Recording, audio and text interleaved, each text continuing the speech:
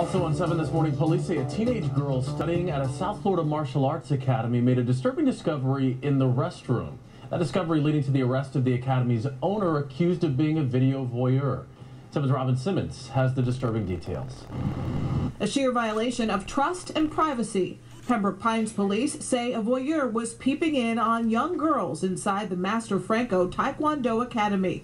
They arrested studio owner Robert Franco after investigators found cameras inside the women's restroom. They were unclothed, they were unassuming, and they were behind closed doors in a restroom, either using the bathroom or perhaps changing their clothes. Outside, a sign welcoming young students. Inside, investigators found 2 cameras disguised as picture frames, but they say there could be more. Investigators say a teenage girl made the discovery. A 17-year-old student who had the wherewithal and the courage to not only identify that these hidden cameras were detected, and then called her father before confronting Franco. Detectives say he tried to destroy the cameras.